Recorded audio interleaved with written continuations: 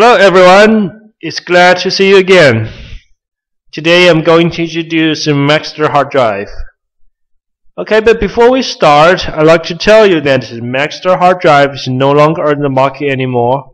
You cannot buy any Maxtor new drive nowadays. It's already acquired by Seagate.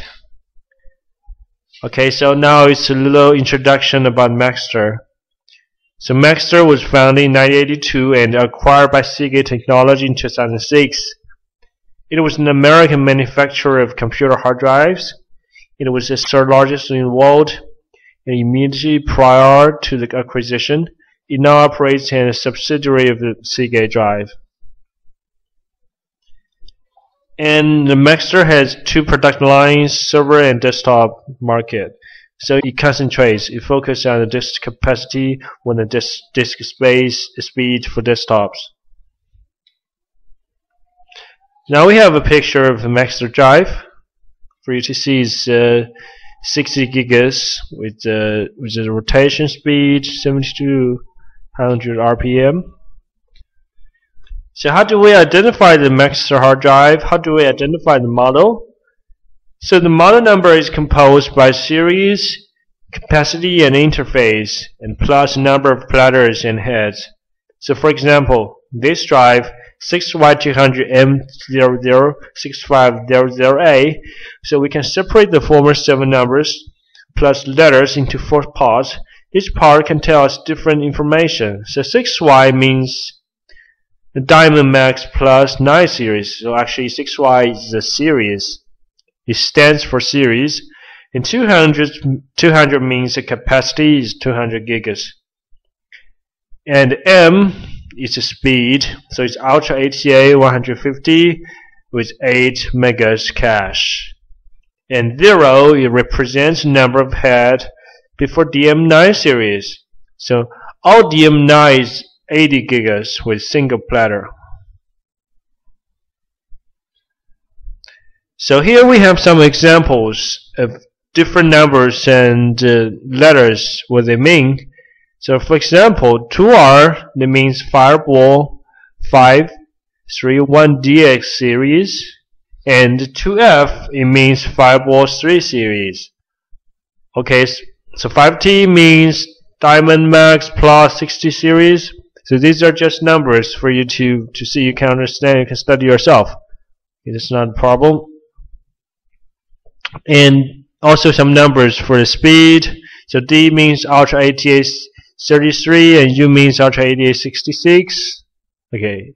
H means Ultra ATA 100 and 2 megas cache. And blah blah blah and JLP. Okay. But just remember, so L and P and M, they have the cache with they also use a fluid dynamic bearing motor. Okay. So jumper setting. So for Maxtor drive, you must set a jumper. So you must have a jumper to make it work. To make it work well. So how does a jumper is related with the control chip? So actually controller. So the controller is divided into DSP and PKR. So PKR and DSP. So for DSP, it actually includes previous, before 40 and some of 40 series. So here's some pictures for you. So master mode is like this, safe mode like this, and after DSP there will be the PKR. So PKR will be all the series after 40 series, which also includes some of the 40 series. So you can see it's slightly different with the master mode and safe mode. Okay, compatibility. So we have code number, SN number, and model number you can see on the sticker. So for example, here we have pictures. The code number will be RMC1TUO. So SN, okay, and the model number. So if you're going to find a donor firmware, you have to find a firmware with same code number, same model number, and same first 3 of SN number.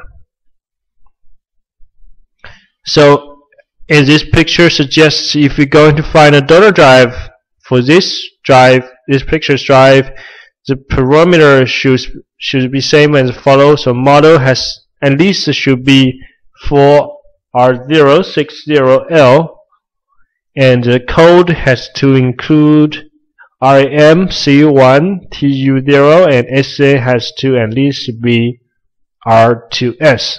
So the rest of the letters can be different, but R2S must be the same. So if you're going to find a donor PCB or a donor head, okay, you're just looking for the same thing, same as the firmware compatibility, it's okay. Okay, so this tells you how to find a donors for the Maxtor drive. Okay, that's all for Maxtor drive introduction. Thank you.